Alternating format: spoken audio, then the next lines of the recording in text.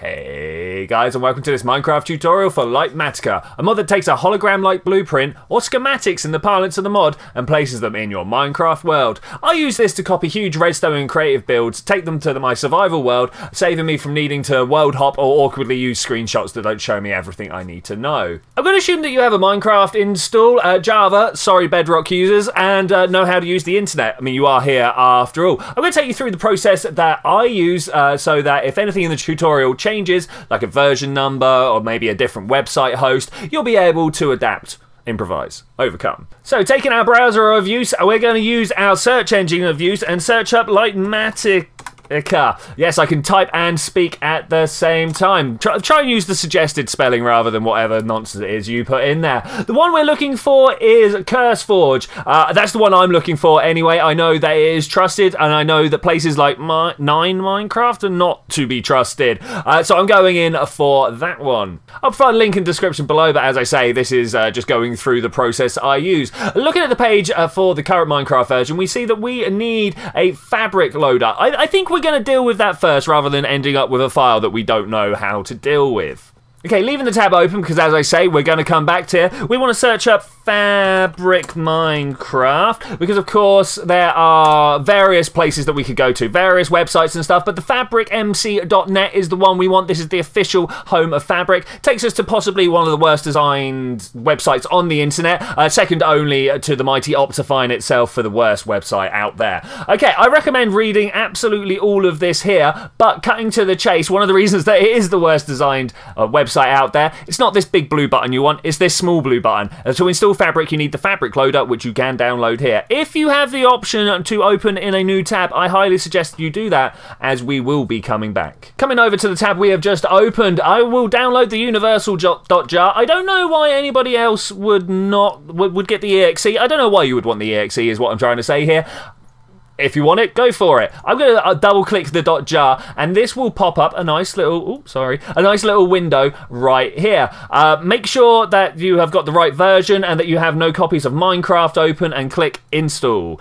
Almost instantly it comes up with done for me. I don't know if it'll be quite as quick for you. And it makes mention of the Fabric API. That's actually to do with the other tab back there, but let's close this down and do a quick sanity check. I want to open my copy of Minecraft and make sure that down in the profiles, we've got the Fabric Loader. Beautiful. I want to open this up so Fabric Loader can do its initialized setup, put some folders in the background, stuff like that. So I'm going to go, hey, and whilst that is working away, can we go and download the Fabric API? So this is something that almost all of the mods that use Fabric will need. Coming down, look, we're on CurseForge. This is going to be a very familiar page by the time we're done here.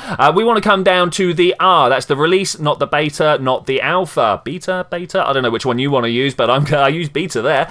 Okay, we're going to download that. In 5 seconds, we will be done and downloaded. Okay, awesome. So that has just come down. Do you remember the Litematica page? We want to do the same thing here. Go for whatever version is the most recent. For me, it's 1.16.2. Download the most recent version. Wonderful, thank you. But coming back, we can also see that Litematica also requires a little library mod. This is just a bunch of files that the mod creator has got spread across a bunch of mods. So he's like, hey, I'm going to put them all in the same place. So we need to download that as well. You should end up with 3 separate files at this point. You have the Fabric API, you have Litematica itself, and then also this library, Malib, something like that.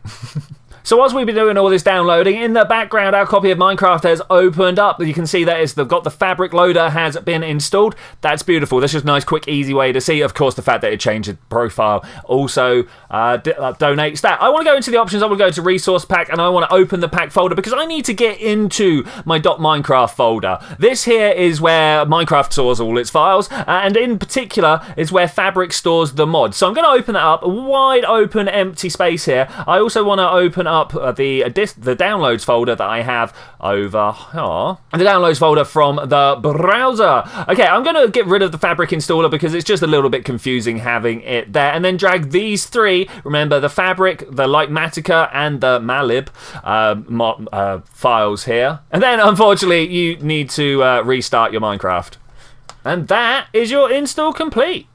Now, if you want to be sure that the installation has gone correctly, let's jump into a single-player creative world. Doesn't really have to be a creative world, needs to be anywhere and everywhere. We're going to come in here and grab ourselves a stick, and normally when you put that into your hand, you should see, if I can press T here, the little menu opened up in the bottom left. Unfortunately, it disappears when I open my chat box. That's not overly helpful, is it? If you don't get the menu down the bottom, something's gone wrong. You need to go back and do all the steps again. Might I recommend that you check the version numbers? That's probably something that went wrong. Okay, now I'm going to show you how to move a template from a creative world into a survival world. I like this skin that I made. It's just a little representation of myself. Hi guys, how are you doing? I'm going to come over and stand somewhere close to the build.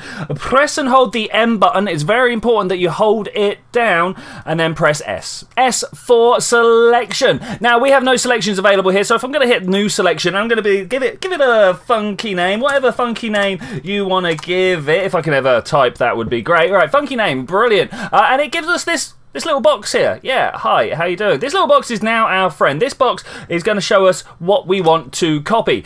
So I'm going to just kind of left click somewhere, and then use the power. Sorry, press Control instead of Alt. Control will run you through the menu over here. The number that you are looking for, I probably should have done that first, sorry, is number 1. I just happened to be on it straight away, so I just jumped straight to the next bit. But if you are not on number 1, make sure you scroll through to number 1. Take your hand off the Control button and press it onto the Alt button, because this will enable you to scroll in and out. Now, you have control of the box through two buttons. You can left click over there and you can right click over there, and you see how this one moves the left box and this one moves the right box. But as you can see, it kind of sinks it into the ground. It actually selects the box the block you were clicking at. So I like to use the Alt button instead, and you can see that it will scroll in whatever direction you are looking in. So I like to try and get this one up to the top, kind of give it a bit of a one of those and one of those. Does it look like that I got the very edge of this guy's arm? It does. And does it look like I got the very top of this guy's head? It does. You don't need to get very specific with the outline here. This could very much be one block further out. It wouldn't cause any problems. It just means that you're trying to copy more in than you would like to. I don't know, it might overwrite the air blocks might overwrite something. I'm not sure whether it actually does. No, it's a schematic. You place stuff yourself. There is an option to paste in creative, but it only works in creative, and I'm not going to go into that today. I'll just let you know that, in fact, if you press Control and scroll through, we have paste schematic into world number 5, but that, as I say, only works in creative. Anyway, we've not even made the schematic yet, so let's right-click this bad boy out here. And you see, I kind of missed, but I'm going to use the Alt powers to bring it up out of the floor. I don't want to copy the floor across, and then we're going to push that way. Okay, it looks like I have got the box fully filled out. Okay, beautiful, beautiful. I'm going to go around and just make sure everything's looking good. No extra blocks inside the schematic that I didn't want. Okay, with that being perfect, I'm going to come back into my M and S menu, or the selection manager as it likes to be called, and this is the selection that we've got. Now we're going to try and save this here. You can see it turns off the selection in the background as I click or unclick it. We've got a configure button over here, but actually if I come back this way, you can also press the editor area. I don't know. The area editor, sorry. I don't know why they both lead to the same place, but anyway, we want to save this schematic in the background, so make sure your name is correct. Hit set if it's what you want, and hit save the schematic. It's going to tell you to come over here to the schematic editor and save this where you like. As you see, I've got quite a lot, but it will then appear down here.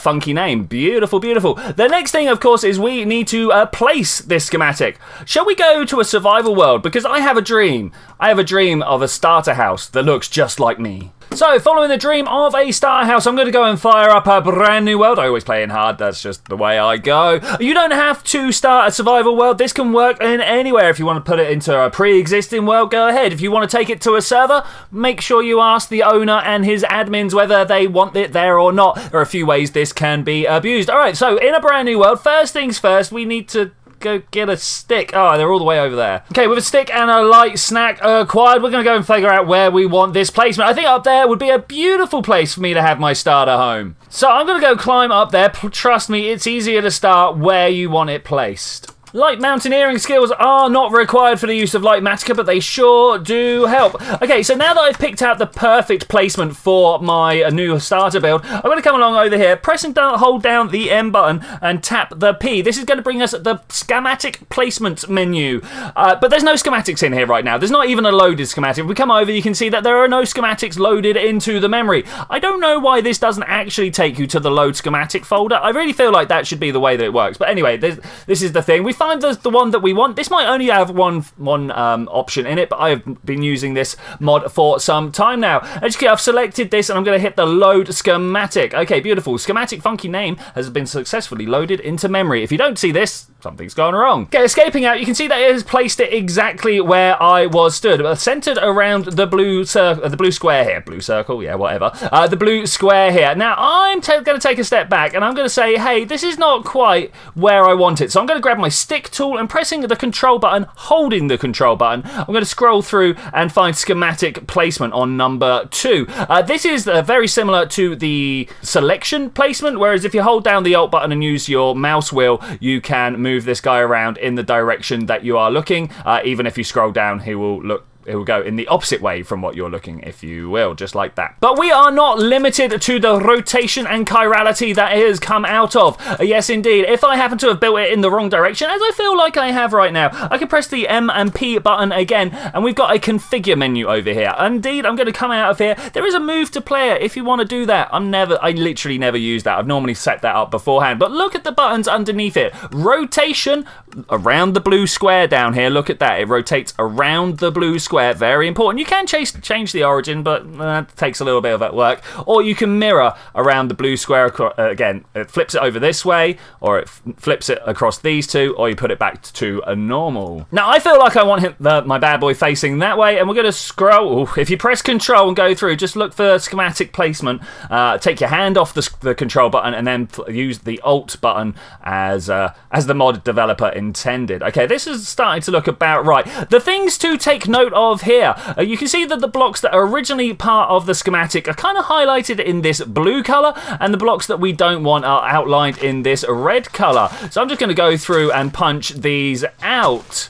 So after finding a desert, cooking up some cactus, getting some bone meal, and mixing the two colours together, I got myself a whole bunch of this lime wool. And as you place it down, you can see that the hologram becomes just a little bit more real. You can, after you get your eye in, you start to be able to tell the difference relatively easily here.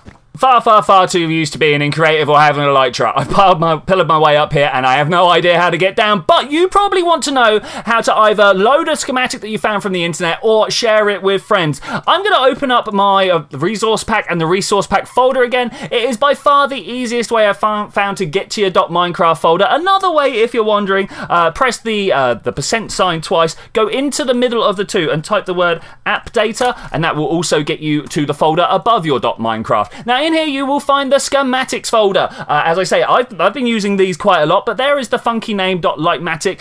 Copy, paste this, put it in Discord, share it with your friends, do whatever you need to do to share this out there. Of course, if you are receiving one of these files, this of course is where you put it. Now, that's not everything I know about the Litematica mod, but that is everything important that you need to know. I hope you had a great fun going out there and building away. If you really enjoyed what's going on here and think I've been very informative, please do leave me a thumbs up. The algorithm demands it. And I will see you next time where we're going to play some actual Minecraft. Bye!